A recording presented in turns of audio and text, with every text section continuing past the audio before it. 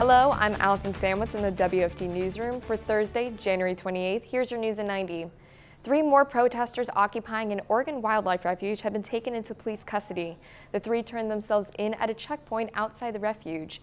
The armed anti-government occupation began earlier this month to protest federal land restrictions.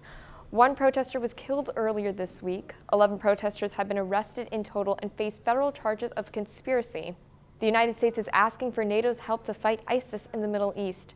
The U.S. has requested that the alliance provide surveillance planes called the Airborne Warning and Control System. NATO is not directly involved in combating ISIS militants in Syria and Iraq, although the U.S. leads a coalition of nations that include all 28 NATO allies. NATO defense ministers are expected to discuss the request at their meeting in early February. Kansas health officials are investigating an outbreak of neurovirus at a movie theater. More than 100 people may have become ill after visiting the theater. The neurovirus is spread through eating contaminated food and water. Symptoms include diarrhea, vomiting, nausea, and stomach pain. Most people recover within 1 to 3 days. The National Weather Service confirmed it was an EF1 tornado that touched down in Broward County yesterday. Meteorologists say that a storm was about 100 feet wide and touched down multiple times. Only 1 injury was reported as a result of the storm.